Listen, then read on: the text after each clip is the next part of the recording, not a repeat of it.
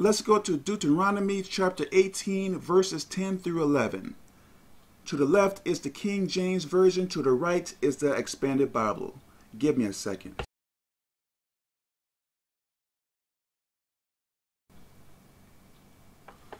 There shall not be found among you anyone that maketh his son or his daughter to pass through the fire, or that useth divination, or an observer of times, or an enchanter, or a witch, or a charmer, or a consulter with familiar spirits. So you are speaking to demons, or a wizard, or a necromancer. So let's go to the Expanded Bible. Don't let anyone among you offer a son or daughter as a sacrifice in the fire. So abortion applies to this as well, because you are killing, you are sacrificing your child. That is evil. You are killing your child. Now, if you have repented of this sin, God is going to forgive you, or God has forgiven you. If you sincerely repented of that sin. Okay. Don't let anyone use magic or witchcraft or try to explain the meaning of signs. Don't let anyone try to control others with magic. And don't let them be mediums or try to talk with the spirits of dead people.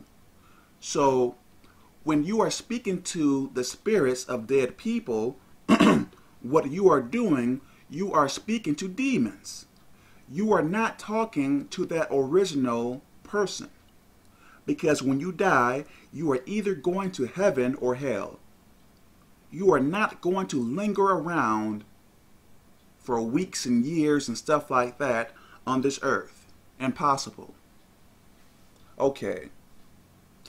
So when it comes down to fortune telling, astrology, witchcraft, tarot cards, necromancy, zodiac signs, horoscopes, spell casting, and more things like that, it is wrong. It is demonic. Stop doing it.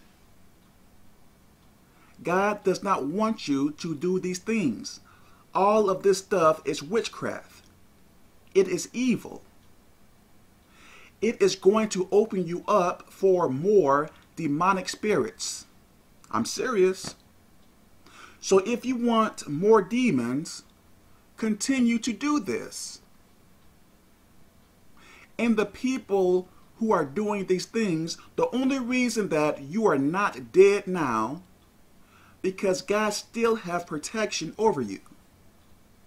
If demons could, they would kill you right now. Everyone.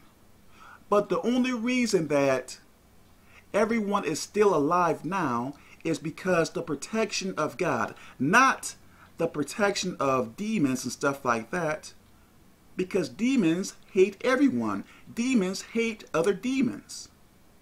Demons hate everything and everyone. So if you believe that you are a friend to a demon, you are mistaken. Just wait. Let's say that you die in your sins and you go to hell. And if you meet up with that demon is going to act differently from how it was while you were on this earth. You are going to see that that demon was never your friend. Never. So stop messing around with this evil stuff. It is not good for you. It is not good for anyone. So stop it. God bless.